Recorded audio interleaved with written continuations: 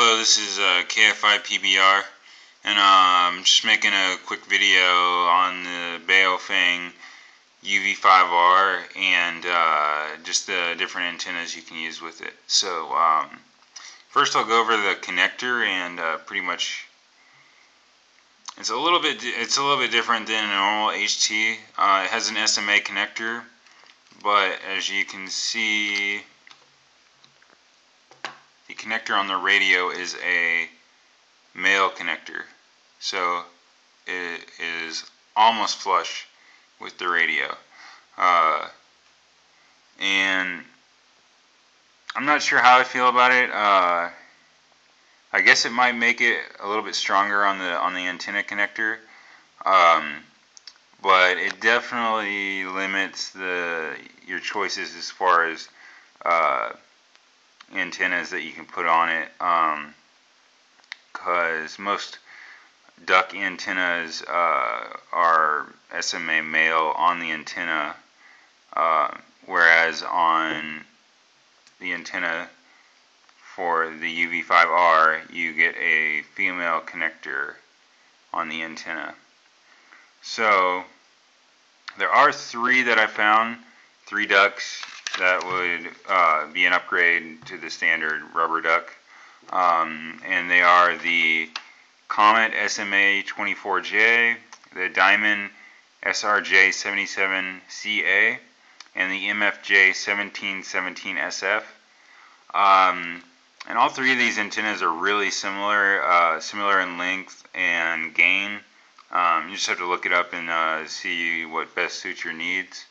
But the one I have is the MFJ 1717 SF,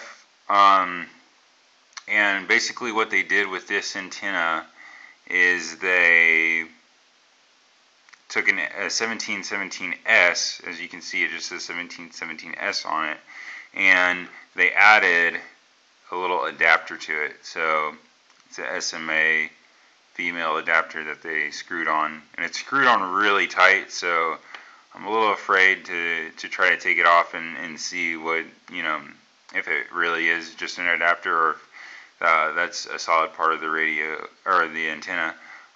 So I'll probably just leave it alone, but that's what it appears to be. It appears to be an adapter screwed on to the standard 1717S antenna. So yeah, your choices are going to be a little limited on just ducks that you can put straight onto the radio. But I mean, you could look on the internet and find an adapter that might work. But definitely try to find something that's going to sit flush with the connector, so there's not too much stress on the or that sits flush with the radio, so there's not much stress on the connector. I would definitely look at that. And one thing that does worry me a little bit about this is that this antenna does not sit flush with the radio itself. As you can see, there's a little gap, like a really small gap. So I might try to add a washer to it or something like that, just to give it more stability. But the antenna is pretty flexible, so I'm not terribly worried about it. I mean, as you can see, you can bend it all you want, and it really doesn't do much. It goes right back to where it was.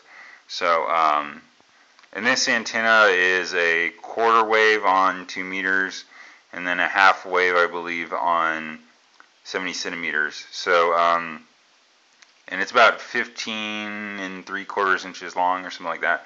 So it's a pretty big step up from the standard rubber duck antenna. So I would definitely recommend getting something to get you a little better range in the handheld. But as far as connecting other antennas, like external antennas, maybe fox hunting antennas, or something that you want to put up higher, it's really not that big a deal having the different connector. They make a lot of adapters that will have like an SMA female, and it'll go to a UHF female in it as, you know, maybe a 19-inch coaxial cable to, you know, so it doesn't have too much stress on the radio. So you could do something like that. There's also solid connectors, you know, that are maybe about an inch or two long that would go SMA to UHF. That's going to be a little bit more stress on the radio, because I mean, if you connect a big UHF cable to it, and that's, you know, moving around, that's really going to put some stress on the radio. So just be careful with that. But definitely, it's not a big deal if you want to connect a bigger antenna to it. There's a lot of different options for that, and that shouldn't be a big deal.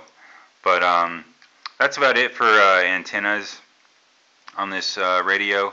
And definitely, oh, and also the Ocean radios also use this male connector on the radio. So if you see an Ocean antenna, that will probably work with this radio as well. And as I mean, these radios are becoming really popular right now. The Chinese radios, the Oceans, and the Baofengs. So I definitely think we'll see more antennas that come with the female connector in the future if this becomes a trend with the Chinese radios. So definitely keep an eye out on that, as there's more demand for antennas with these female connectors. You know, the market will provide it, so wouldn't be worried about that either. So you might just wait a little bit and see what comes out. But that's about it for antennas on the Baofeng UV-5R. And this is KF5 PVR. Thanks for watching, and 73s.